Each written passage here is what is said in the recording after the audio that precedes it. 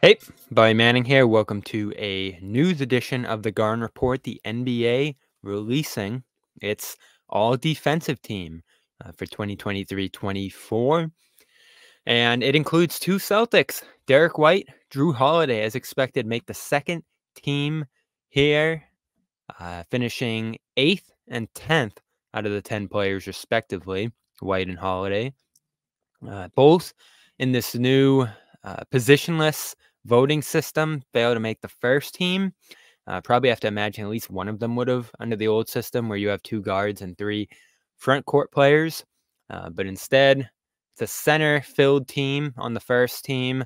Gobert, the Defensive Player of the Year, led all vote getters, followed closely by Wembanyama, the runner-up in DPOY. Bam Adebayo, of course, deservedly in that top 5.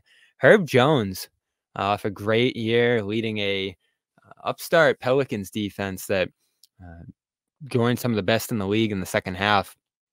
He is the lone backcourt player. I guess you could call him a forward, maybe, on that first team. And Anthony Davis, a big part of that Lakers defense this year, rounds out the first team. Caruso, Suggs lead the vote getters on the guard-heavy second team. Derrick White received 15 first-place votes, 68 second-team votes, the most second-place votes given to any player in this vote. Jaden McDaniels follows him with 54 second-place votes. Jrue Holiday receives 6 first-team votes, 24 second-team votes. Gets in with 36 points here. For Holiday, his 6th all-defense appearance in his career, 6th over the last 7 years. An incredible run he's been on. He's made 3 all-first teams in 18, 21, and 23. This is his 3rd second-team appearance, 19, 22, and 24. So I guess that actually goes back a little longer to 18, but still 6 all-defensive awards over 8 years. Pretty impressive. Pretty impressive stuff there from Holiday, who was great all year, guarding centers, in many ways the quarterback of the defense, play calling, and put up good stats on that end too. White, I'm actually going to call a little bit of a snub on the first team side there. Among the block leaders in the NBA period, certainly among guards this year, doing it all, taking on huge assignments, and drawing charges regularly, as he always does there. I would have had him first team, certainly there, but he fell well short of that. And of course, again, these centers have a much larger responsibility. There's more of an uphill battle to a guard making these kind of lists here. So not totally unexpected with the way they changed the system. I don't love it. And I gave some thought to the positionless system here. And I don't love the way it panned out here. This is so different from past years. I feel like we're totally changing the system here. The argument, of course, being that there aren't positions anymore in many ways, but 4 of those guys undoubtedly play the same position on that first team side there. So in the past, that probably would have been 3 guys rather than 4. So not a huge difference in this case, but we're definitely going to see one tomorrow with the All-NBA teams when those roll out.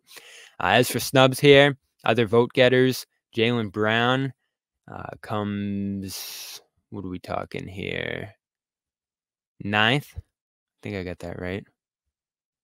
9th among the honorable mentions here went Dort, Leonard, Holmgren, Allen, Gilgeous-Alexander, Giannis, Caldwell-Pope, Lopez, Brown. Brown gets 3 first-place votes, 1 second-place vote. And you got to go a little further down to find Tatum, who finished 16th among the honorable mentions here. 2 second-place votes, no first-place votes for Tatum. Both players, of course, coming into this season, wanted to make the all-defensive team. And is there an argument for either one of those guys over the 10 here? Probably not. But you did have to think they would get a little bit more credit or votes than this. And they did not ultimately here. I think Brown in particular, who maybe off-ball still has his struggles, on-ball had a great year, resurgent year on that end. So worthy of honorable mention at the very least in his case, a renewed focus on defense from him, certainly. Tatum probably didn't have a case.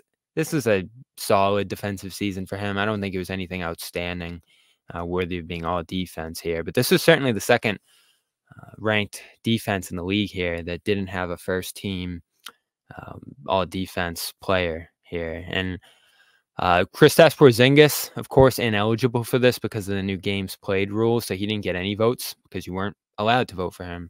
I think he certainly would have gotten more love here for being the anchor of this defense at center there.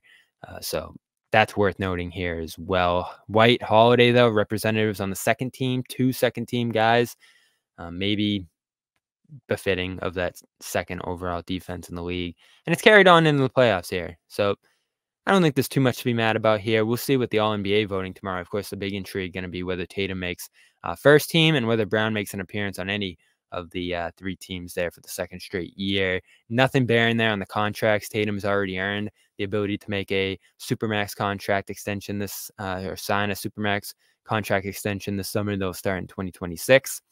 Brown already signed his and did not need to make another one to get that. So they're all set from that perspective. And that's it. We got game 1 tonight, Pacers Celtics, 8 o'clock coverage coming from the Garden, and post-game coverage on the Garden Report here. Stay tuned, and it's brought to you by Prize Picks. Go to prizepicks.com/CLNS. Use the code CLNS for 100% deposit match up to $100. Pick more, pick less, 2 players or more. It's that easy. Go check out prizepicks.com/CLNS. Need some tickets tonight? Go download the Game Time app. Great deals. Only a couple hours to go until game time here, and that's usually the best time to score a deal. I don't think the tickets are too expensive tonight for an East Finals. So go over to Game Time, try to score yourself a deal if you want to go, and use the code CLNS for $20 off your first purchase. Terms apply over there. And check out PXG. It's 80 outside today. Great afternoon to golf. And if you missed out today, go out there tomorrow, get your PXG gear, and save 10% at checkout on pxg.com/Garden Report. Use that code Garden Report. Pats, polos, tees, all kinds of great stuff over there at PXG. I'm Bobby Manning. There's been a news edition of the Garden Report. Jrue Holiday, Derrick White, all defensive second team in 2024. See you tonight.